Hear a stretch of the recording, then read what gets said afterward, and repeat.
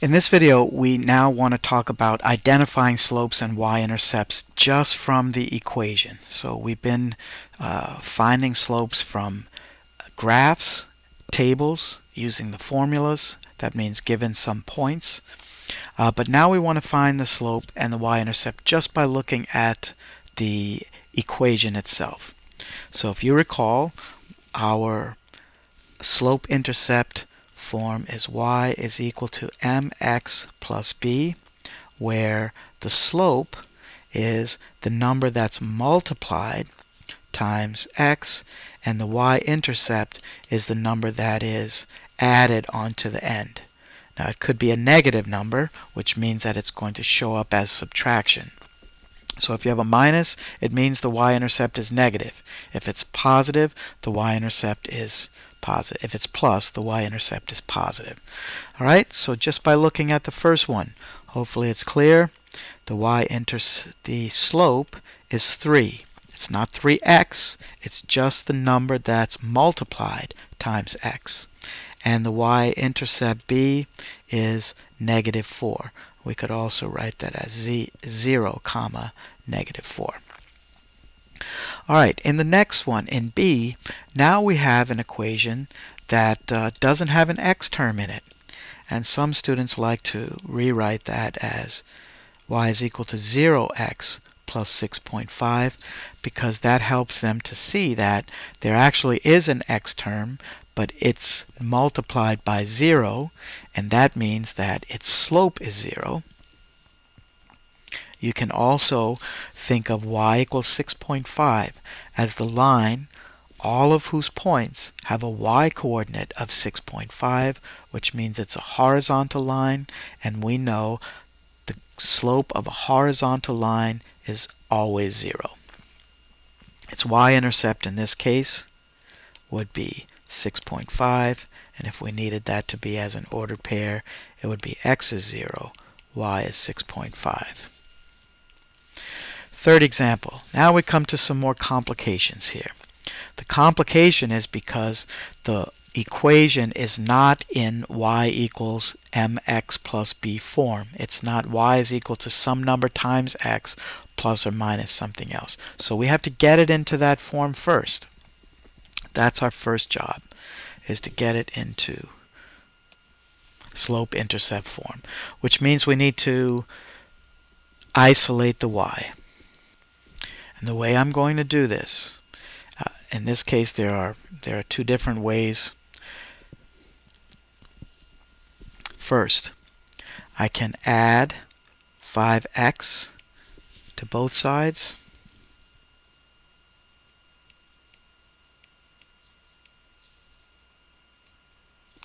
When I do that, on the left side, I'm still going to get a negative y.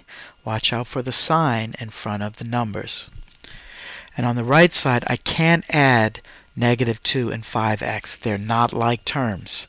2 is a number. X refers to we don't know what. So you can't add them together and get either 7 or negative 2 and 5. You can't add them and get 3, and you can't get 3x. So the best we can say, and we're going to put the x term first, is that negative y is equal to 5x minus 2.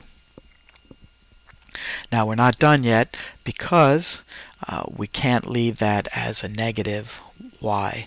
So I would either have to multiply or divide both sides by negative 1. I'm just going to multiply everything by negative 1. And when I multiply everything by negative 1, everything's sign changes. Negative 1 is the opposite function here. So I'm going to get negative 1 times negative y is y. Negative 1 times 5x is negative 5x. Negative 1 times negative 2 is positive 2.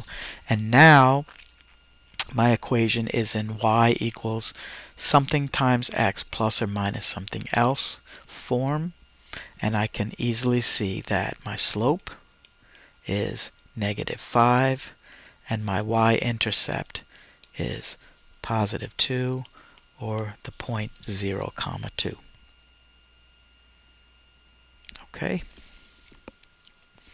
Alright, and I'm just going to change some of those colors so that the work we did to isolate the y stands out clearly from our results, which are the slope is -5 and the y-intercept is 2.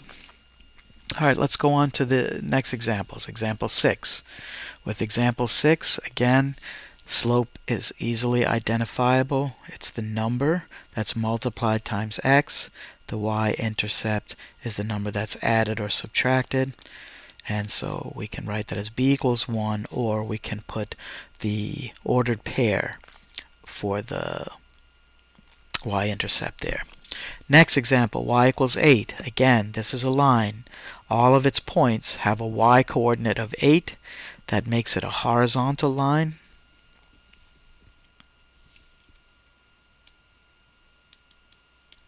And you know that the slope of a horizontal line is always 0.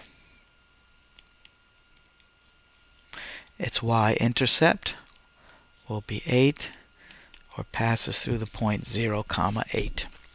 Alright, in the next example, we're going to have to do something similar to what we did above. Isolate the y. We start by subtracting x on both sides. Remember, we can't subtract x for negative x, or we can't add negative x to negative 10. All we can say is 4y is negative x minus 10. Then we're going to divide everything by 4. Divide everything by 4. And it's important at this point to note that negative x over 4 is the same as negative 1/4 times x. So hopefully that's clear. An example would be to find half of a number, we divide it by 2. Or dividing a number by 2, let's call that z. Any number divided by 2 is the same as half of that number. So hopefully you can see that negative x over 4 is the same as negative 1/4 x, and then 10 divided by 4, we can divide the top and bottom by 2, and we're going to get negative 5 over 2. So from this again, we can see clearly that our slope is negative 1/4, and that our y-intercept is negative 5/2, or x is 0, y is negative 5/2. Okay, so that does it for this group of questions. We're trying to identify the slope and the y-intercept just by looking at the equation. In some cases, the equation may need to be rewritten in slope-intercept form before we can actually do that.